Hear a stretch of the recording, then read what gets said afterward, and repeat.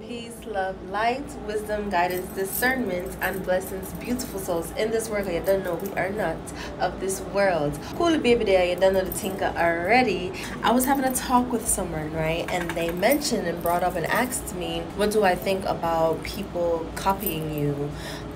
Like mocking what you do or stuff like that. I thought about it and I actually had to like really think about it because I don't really think about that nowadays. But then as I was thinking about it, God reminded me that I used to back in the day when I was younger, like more so when I was like in high school. It used to really bother me that people would copy me, whether it was a hairstyle, an outfit, or whatever the case is. So I told the person that asked me, I was like, actually that's a good question. And I shared with them that I used to be bothered by it, but now I see it differently. And this is the thing, I told the person this as well. When God really does something different in your life, he changes your perspective. Remember, the Bible says be renewed by the transforming I always say that backwards, but to me it's the same thing. But be transformed by the renewing of your mind. I had to have my mind be renewed, and no other could have done that but God himself.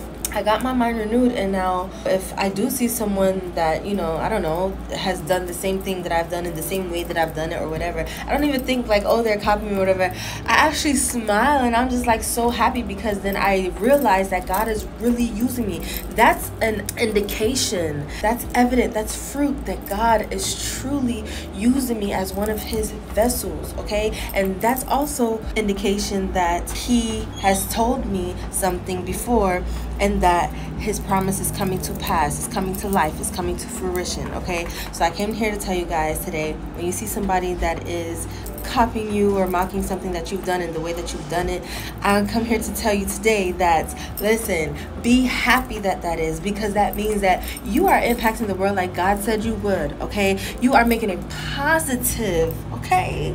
A positive, a great, a Christ-like impact on the world like God said you would, okay? I love you guys so much. Don't forget who you are. You are a child of God and he's using you, honey. I love you guys so much. Blessed be yourself. I have a client right now. I'm here from my studio. Love you. Pick up yourself. You done know the thing already. Hit the link in the bio. Love you. To the world is I vibes with anything opposite of vibes that I can't play, yeah.